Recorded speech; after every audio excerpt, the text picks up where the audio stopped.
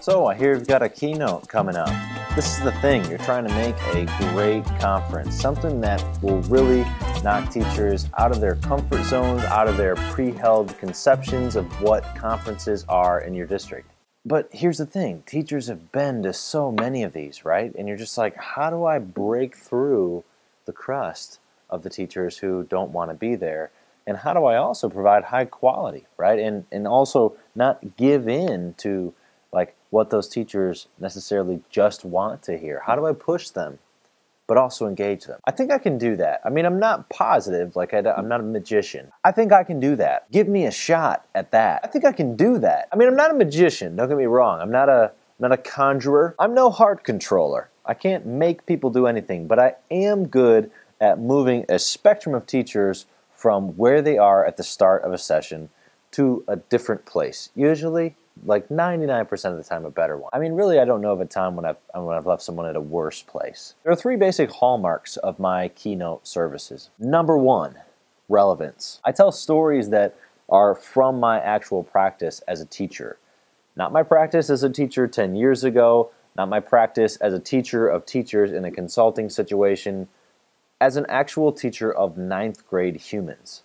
I teach full-time freshman English and freshman world history. That's what I do. And so that's what I reference when I give a keynote presentation. The second hallmark is humor. Even this is funny. Notice how this is a funny way to count? I'm not like a stand-up comedian. I won't say that. I'm not that funny. But I do sprinkle in some humor. I mean, teaching is sort of a funny job. There's a lot of funny things about our work in school buildings across the country. And what I've found is that whether I'm speaking in California or Ohio or Michigan or Missouri, a lot of that humor transcends buildings and school districts. So I'll bring that. The third thing is authenticity. You see, I don't give keynotes on things that I know nothing about. I talk about things that I'm actually wrestling with. I am wrestling right now as a world history and English teacher with how to make literacy quality, how to make it efficient, how to make it reach as many students as possible, how to reach that super hard to reach kid, and how to challenge that super gifted kid, and how to not forget about the oft neglected middle kid.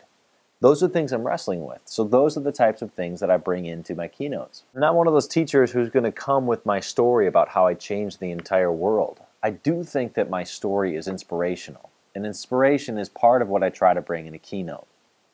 But it's inspiration through the reality of what happens in the classroom of 99.9% of teachers in the country. I'm not going to fluff people. I'm not going to tell them that the things that I talk about are silver bullet strategies, but I will still strive to get across the central idea of my work. Just because a strategy is not guaranteed to work with every kid, just because an initiative won't necessarily solve all problems, just because we try something in the classroom and fail, doesn't mean that these things aren't worth trying, learning from, and trying again. I will stress that we are never finished at becoming great at this job.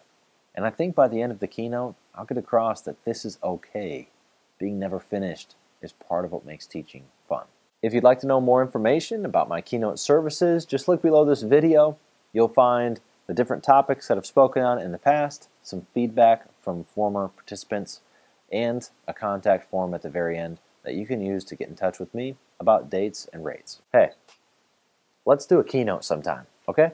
I'll just say as a postscript, I love giving keynotes. It's fun for me to get in front of so many people. It's nerve-wracking for me, but a lot of fun. And in general, the feedback from folks is like, hey, I'm energized, I can't wait, what a great start to the day, or what a great finish to the day. So give me a shot. I mean, what do you got to lose? A lot, you're saying. You're saying a lot. Yeah, I agree, you do kind of have a lot to lose. It's true. Let's end this video.